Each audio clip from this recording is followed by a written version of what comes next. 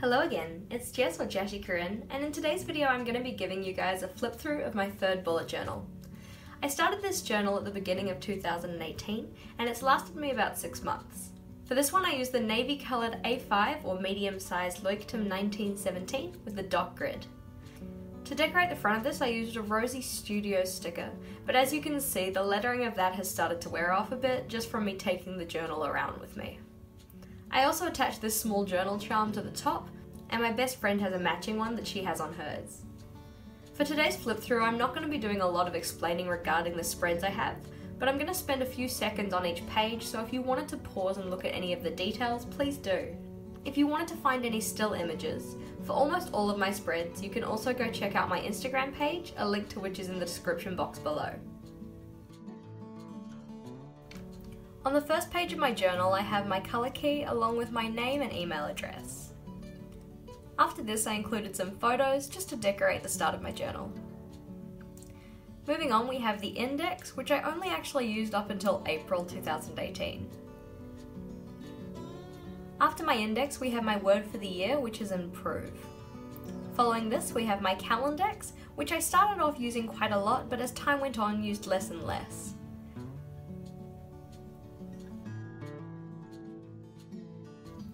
Following this we have several pages related to my goals, and I went with a style of 52 goals in 52 weeks. This was inspired by Sunshine and Stationery, and a link to her YouTube channel can be found in the description box below. At the start of the year I put a lot of effort in drawing out term planners for the entire school year. As can be assumed, only half of these got used because I'm moving into a new journal for the second half of the year.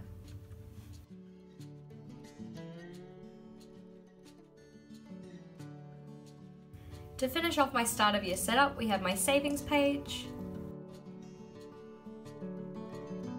my period and intimacy tracker, and my cleaning schedule. Then we're straight into my monthly pages. For January I went with an orange theme, so the main colour on all of my spreads for this was orange.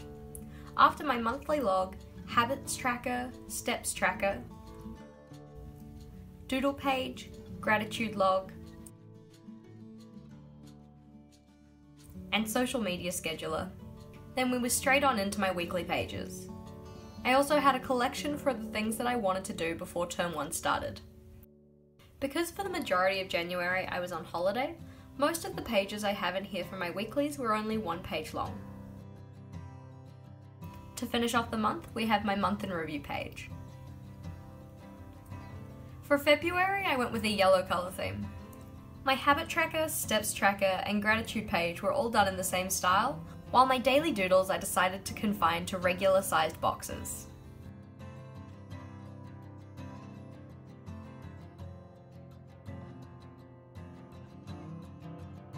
I tried a different style of social media tracker, and having enjoyed my memories style monthly log from January, I decided to include a memories log for the month as well. After this we were straight on into my weekly pages. As you'll see, between some of these weekly spreads I also have other collections. These mainly include things like to-do lists for school, or other specific tasks that I wanted to group on one page.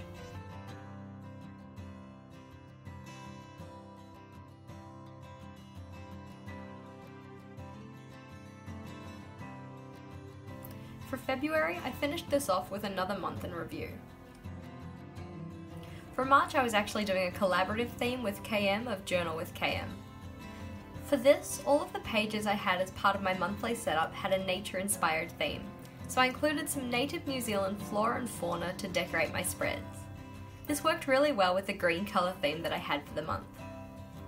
If you hadn't already noticed, the order of the colour themes for my monthly pages are in a slight variation of rainbow order. So instead of starting with red, I instead started with orange, and then went from yellow to green, and then for April I went with blue. After my monthly pages we jump again into my weekly spreads. For my weekly spreads I like to try a lot of different styles to figure out what I do and don't like in my journal. You'll notice that throughout this journal no 2 weekly spreads are exactly the same. Though they may be similar in some aspects, there will be differences between them. Also, just as a reminder, if you wanted to check out any of the setups I've done for my weekly pages, you can check out the link in the description box that takes you to my playlist for my weekly Plan With Me videos.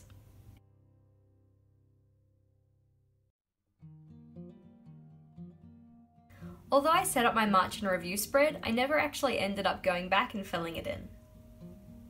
Having enjoyed the theme and my decorations for March, I wanted to do the same in April. So for April, along with my colour theme of blue, I decided to go for a crystal theme. And I included this in each of the pages that I had for my monthly setup. As you'll see from some of these spreads, as well as some we've already looked at and some that are still to come, there are some things that I just did not end up finishing in my journal. I never ended up going back and filling them in, even though I'd told myself that I was going to. I don't feel too guilty about this though, because I obviously had other things to do.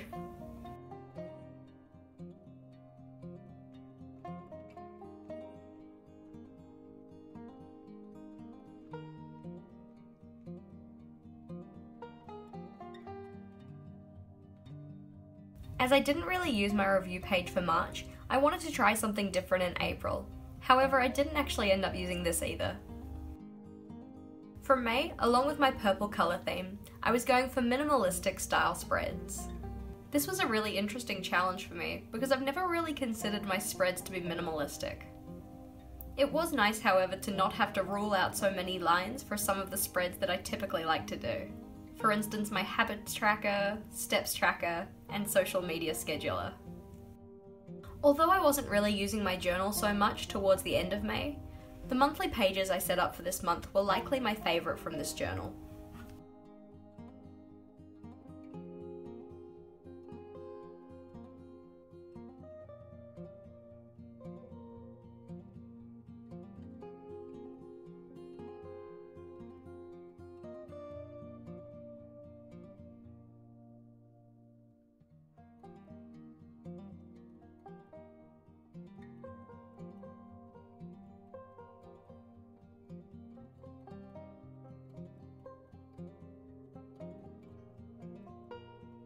As I moved house at the start of June, a lot of the June setups that I typically have, like my weeklies, didn't actually end up getting done for the start of the month.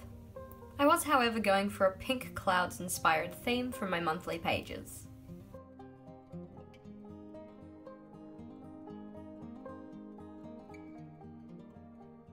This is another month that really highlighted some of the gaps that I have in my journal. Although one of my goals for this journal was leaving a lot less blank pages, and as you'll have been able to see, there certainly are some, I really do love what I have been able to include in this journal, and the kind of snapshot of my life it gives for these past 6 months.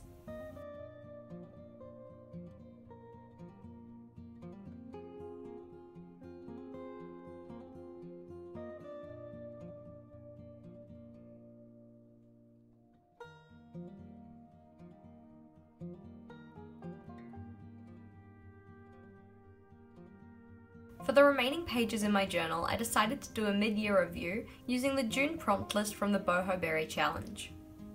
The layout for this was inspired by Alexandra Plans, and there's a link to her channel in the description box below. As you can see, this is only actually half finished, as when I moved into my new journal, I didn't really bother to go back and fill in anything that was left over.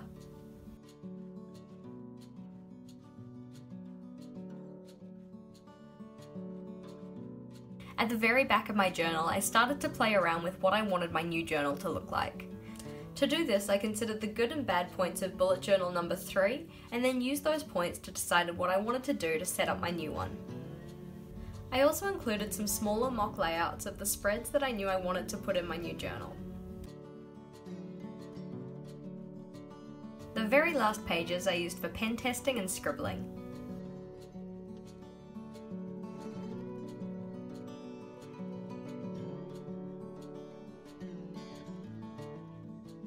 And then in the very back of this one here, I have some of the spare paper from my journal, a card from one of my students, some stamps, and then the labels for archiving my journal.